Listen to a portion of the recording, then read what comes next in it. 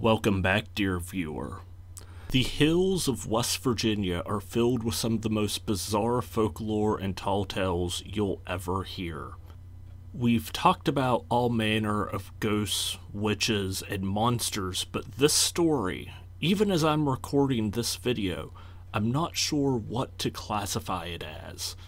It started when a viewer left a pretty basic comment on one of my videos. Do you have anything on the witch of Nicholas County, or was that bogus? This led me to find the story of the woman whose feet never touched the ground, which again may be one of the most bizarre stories I have come across from the West Virginia hills.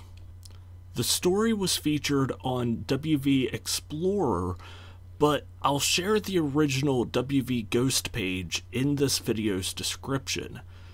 As always, I'll retell the story, then we'll look into the historical and folklore elements that may have inspired parts of this tale. The narrator starts out by saying the story takes place on Ward Road, and nearly every night growing up, they would go and visit their grandmother. While visiting, their mother and aunts and uncle would tell stories and talk about the weird experiences they had growing up beside the woman whose feet never touched the ground.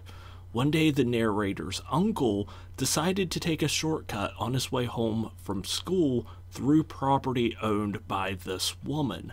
He was skeptical of these tales he had heard from his sisters until while passing through her property he started feeling as though he was being watched. He turned to see the woman whose feet never touched the ground hovering above her yard coming towards him. She was being followed by a hovering table that was spinning and, as the narrator put it, almost dancing on one leg. She was very old and her appearance was awful, so awful it was hard to put into words. It looks like somebody's family went to the Lovecraftian school of description and adjectives. In another encounter, the narrator's mother and younger aunt were crossing the property of the woman coming home from visiting a nearby family member. They were almost to the other side of the woman's property when they heard a sinister laugh that caused them to freeze in their tracks. When they turned, they looked and saw the woman again hovering above the grass, making her way towards the two girls. They quickly ran home and decided to never travel through the property of the woman again. But that wasn't the end of these weird encounters. A few weeks later, while walking down the main road instead of trespassing, the narrator's mother and aunt were getting closer to the property owned by the floating woman. There was an old truck that was parked outside the woman's house, and as they approached, they felt the woman's presence nearby. The mother decided to run over to the truck for whatever reason, and she saw the floating woman laying down in the bed of the truck. Then again, for whatever reason, she decided to yell for her sister to come over and see the woman. Luckily, the sister had already started running home, away from the scary supernatural woman who was laying or possibly even sleeping in the bed of the truck, like anyone in their right mind should. Later that night, the mother went back to check to see if the woman was still in the bed of the truck. Again, I have no idea why. As she came close, she saw the woman standing in the bed of the truck stirring something in a very large cauldron. While those are the only stories we're told, the narrator hints there may have been other encounters between then and when the house burned down in the mid-90s, but after the fire, the woman was never seen again. This is truly a bizarre story. I'm still uncertain if I should classify this as a ghost story, a witch's tale, or some other paranormal encounter entirely. Like always, it isn't my place to judge the authenticity of these stories. I'm here to simply look at the story and the tropes and themes therein. It's my job to try and find what may have inspired these tales and try to find why these themes have continued to resonate and be passed down and connect with people throughout history. The story has several classic witch themes, like a floating or flying individual and the use of a cauldron. Now, before I continue, I just want to say that everything I'm about to talk about take with a grain of salt, because a lot of these historical accounts of witches were either presented by people who were observing pagan practices through the lens of Catholicism, or confessions given by individuals who were already being tortured for committing witchcraft. These testimonies probably aren't 100% reliable. Likewise, do not try anything I'm going to talk about in this next part at home, because we are going to have to delve into the use of hallucinogenics. Probably shouldn't have to specify that, but I'm more than happy to. The first concept of witches flying or floating dates all the way back to the 1300s.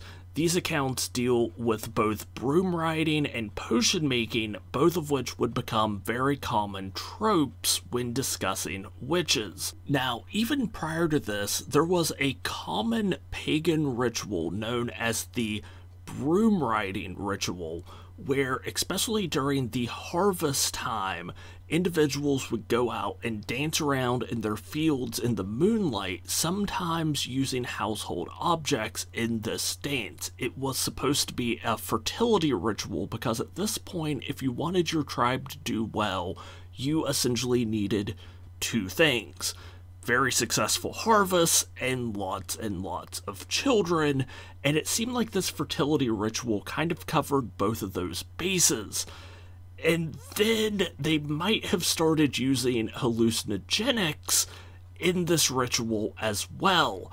Plants like nightshade, hensbane, and mandrake were very common. The most common side effect of consuming these plants, or compounds derived from these plants, was usually digestive complications like violent vomiting and explosive diarrhea. So in order to avoid these complications that came about through digestion, they attempted to use them in ways that would bypass the stomach. I'm not going to go into too much detail about this, but these compounds could either be boiled down in large cauldrons into salves, where they could be then applied to the skin in parts of the body that would absorb these compounds. The second option, well, let's just say the concept of witches riding brooms probably started out as a metaphor or euphemism. As a quick aside, most of these hallucinogens would cause hallucinations commonly involving rapid movement, weightlessness, and the sensation of flying. Yeah, the idea of flying around was probably something that these individuals felt after using these compounds. Another detail that stuck out to me was the floating dancing table in the first encounter with the uncle. Floating tables were a common seance trick during the spiritualism period of the late 1800s. During seances, mediums would, through contacting the dead, cause their table to rise, mesmerizing those involved with the seance. Unfortunately, a lot of these mediums would use their abilities, would use these illusions to defraud lots and lots of people. Think of psychic mediums at that point as modern-day crypto bros. While most were just harmless, in it to try and make a quick couple bucks, some were very malicious and were in it to defraud as many people as possible. One of the weirdest bits of illusionist history is the fact that Harry Houdini himself in his early career exposed many of these mediums and how they went about doing their seance illusions.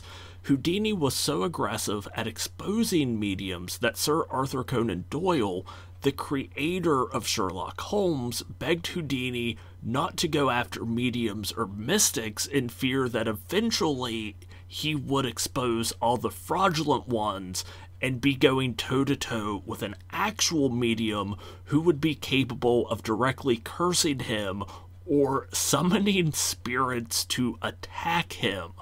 Again, the tale of the woman whose feet never touch the ground is a fascinating one, and I feel like there are probably other accounts of this woman that we do not have stories of. Had you ever heard the tale of the woman whose feet never touch the ground? And what other West Virginia ghost stories would you like for me to talk about in the future? Let me know in the comments, and I hope to speak to you again very, very soon.